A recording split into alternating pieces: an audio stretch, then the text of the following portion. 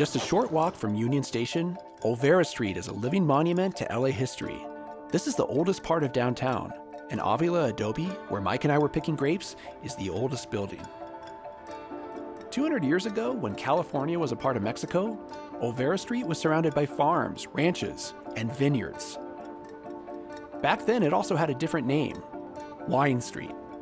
Yeah, so if we had a time machine, probably we could go back 150, 170 years maybe, stand on the roof of the adobe here. We could probably see El Aliso, right? That majestic sycamore tree, and then the famed winery. Oh, yeah. As you wouldn't have Union Station there to block the view. Right. You could see as far as the eye could see from the top here.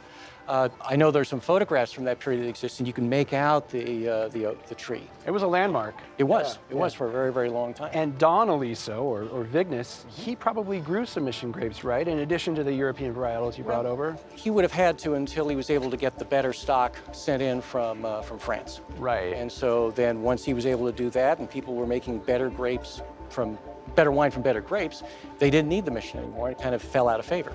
And so today, it's actually pretty hard to find mission grapes, like LA's original grape, growing in the LA area. There's a few little places in Santa Barbara County that I know of, and there may be some other ones, but no one knows what they are.